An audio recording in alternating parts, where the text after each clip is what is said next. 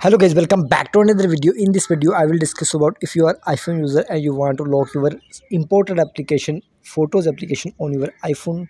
So how to lock your photos application on your iPhone. So keep watching this video until the end. So guys, first of all, open shortcut application on your iPhone. Here you can see appears on screen. Here guys, after that tap on authentication, you can see, and after that simply tap on new authentication. Here scroll here and tap on apps and tap on run immediately. Now choose the app you want to lock. I am locking photos application on your mobile. Here you can see photos application. Now tap on done, top right corner. Now tap on next icon.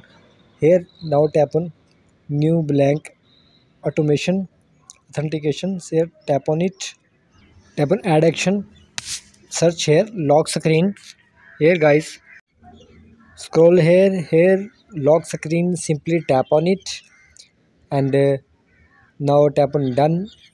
Now go back and open photos application appears on screen. Here's your photos application successfully locked in your iPhone. You can lock your iPhone by this method.